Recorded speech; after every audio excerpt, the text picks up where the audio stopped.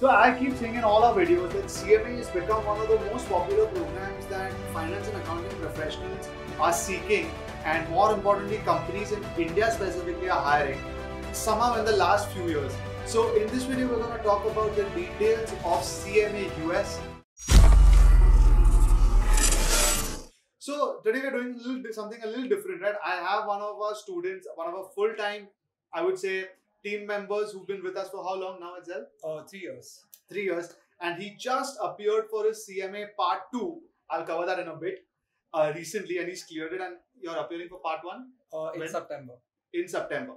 So you'll not only have me to give you the details from a counseling standpoint, from a roadmap standpoint, but you'll have somebody who's worked and actually given the CMA exams himself and cleared it. So hopefully more and more questions can be answered. Before I jump into it, if this is the first time you visit this channel, then please do click subscribe. We make a lot of videos like this to help you make finance and accounting decisions for your career. So I've graduated in BCom Accounting and Finance. After that, I jumped into Zell into a product role where essentially my job is to ensure that students such as you pass the various courses for which we train. I appeared for my CMA in the month of February, which I cleared in my first attempt with a score of 400 out of 500. I studied completely using the Zell lectures. Sometimes on the weekends I'd attend live other lectures. You know, if I had my full-time commitments, I'd watch the recordings, and that made it very convenient for me. So CMA, what really is management accounting? So CMA, Certified Management Accounting, it's a US-based qualification with the headquarters based out of US, but they also have offices in India, very close to the CMA body as well. And because of its powers of being applicable for any industry, it's a globally accepted qualification. Now, again, something which I usually land up saying, right? How do you understand what a CMA does? So take your favorite company, right? Let's take Google. And let's say you want to enter into the ground floor of Google from the finance department, but your aim is to eventually rise up to the top, maybe even become a potential CFO. So if you enter the ground level, your job as a management accountant is to collate finance and accounting data. So you look at the number of search volume, the number of search impressions, and the revenue that Google creates from search from different regions of the world.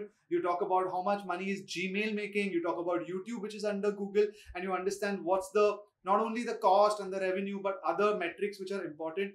You collect information about Google Drive, about Google Maps, etc., etc. And you use your CMA knowledge to turn it into something that can make sense, which you present to seniors.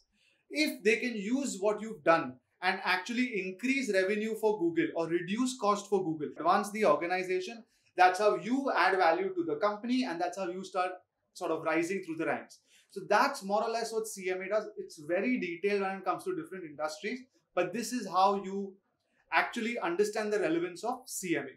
So guys, as Pratham mentioned, the US CMA will actually prepare you for the more practical aspects of finance. The way they explain concept and the way the exam actually happens is a very, very enjoyable experience personally, because you can relate everything that you've learned to the practical world, which made it a very enjoyable experience for me. Got it. Now, coming to you guys, right? So first of all, in our usual format, the eligibility for CMA, simply put, as long as you've given grade 12, you're eligible to appear for the exams.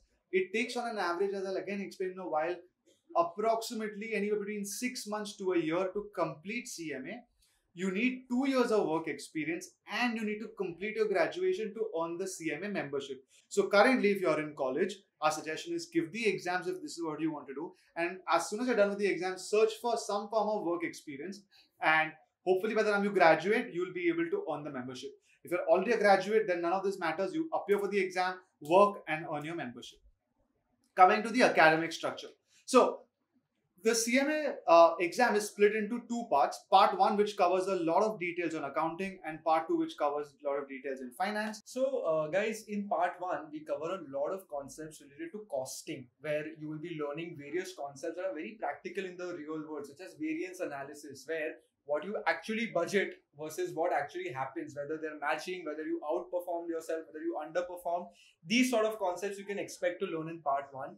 Whereas in Part 2, it's more finance related, right? So one of my favorite subjects was corporate finance, where you essentially learn 3 things. How do you raise money? How do you manage money? And how do you grow money? And this is relevant across every single industry that you can think of. Yeah.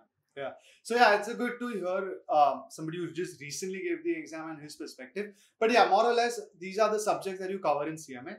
Aim at the very least to complete both the parts in a year. Try and not go beyond. You can, but that's at least what Zell generally recommends. So guys, I'll cover this very simply. The paper pattern is 100 MCQs, and then you have two essay-based questions wherein you have to analyze a certain situation and then give your thoughts on it. It's as simple as that. You do not have to write very long answers, and all of that is irrelevant and sort of in the Yeah, past. and these exams, they land up not really giving you marks for lengthy answers. They don't. So you need to stick to the point, and you actually get more marks for sticking to the point.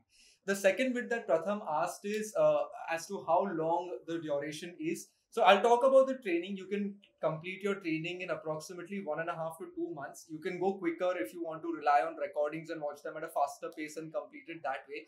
Post that, you need approximately 25 to 30 days to do your own practice, which will mainly involve solving questions, reading through the theory, so on and so forth. So comfortably you can get one part done in 3 months.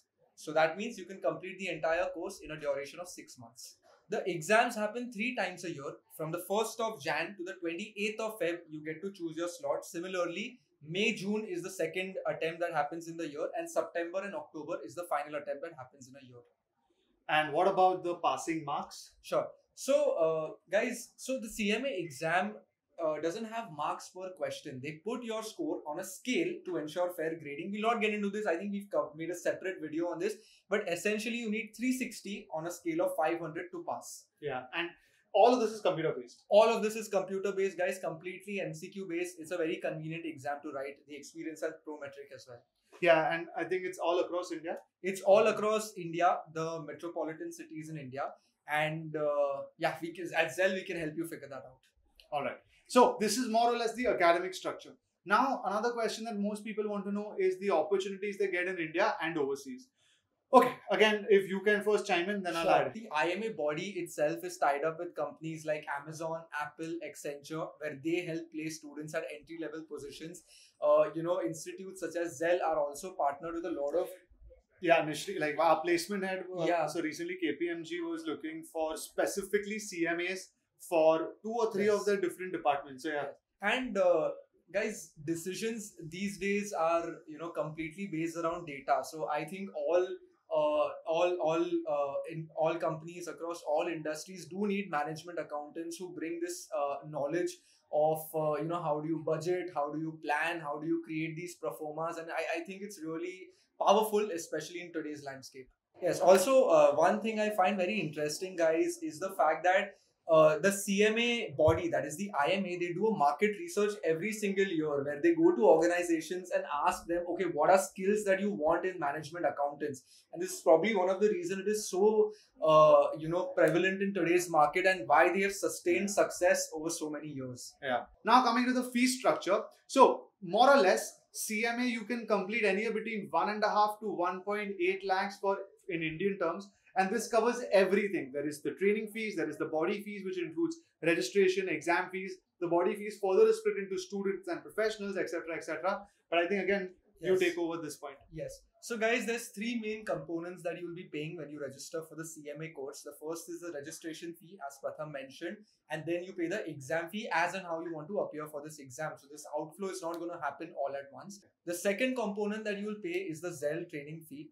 Now, depending on the variant with which you proceed, the prices can differ. But like Pratham mentioned, you can comfortably get this course done within 1.5 to 2 lakhs. The third thing, guys, and the most interesting split is that IMA has different pricing depending on your profile. So you can either categorize and register yourself as a student, which means if you're pursuing a full-time undergrad or a post-grad program, so it could be a BCom, BAF, MCom, MBA, something of the sort, you fall under the student category where the pricing is slightly reduced for you. However, if you're not pursuing a full-time program and would still like to pursue the course, you fall in the professional category. Right. And remember, guys, that for most of us, right, I'm suggesting if you're a student, you can study and then start working. But if you're already working, you're basically earning while you're learning. So the cost further reduces. And most importantly, even if you invest this much, the first job that you get, hopefully within the first 6 to 8 months of that job, you'll more than recover your entire investment. So none of it is at once. You recover it almost more or less immediately, and you have a global qualification in your pocket. Sure. So, guys, the IMA wants to support students such as yourselves, and we also work with a lot of colleges, and we know how enthusiastic colleges and universities are about their students pursuing these professional qualifications. So, essentially, if your college is willing to endorse you or your university is willing to endorse you, you can get a scholarship with the IMA, wherein your registration fees and your exam fees are completely waived off. We at Zell can definitely help you procure this scholarship through your college or your university.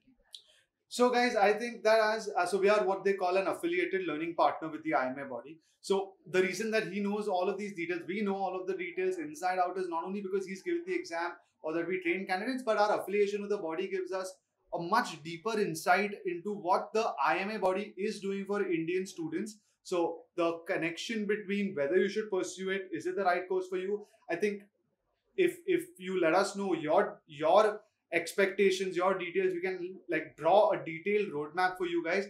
Hopefully, like Rushal, you all are also going to be able to give the exams, clear it in the first attempt, and have a good launch pad for your entire career. So I guess that this is it. If there's anything else that you think we've missed, let us know in the comments, and we'll see you in the next video.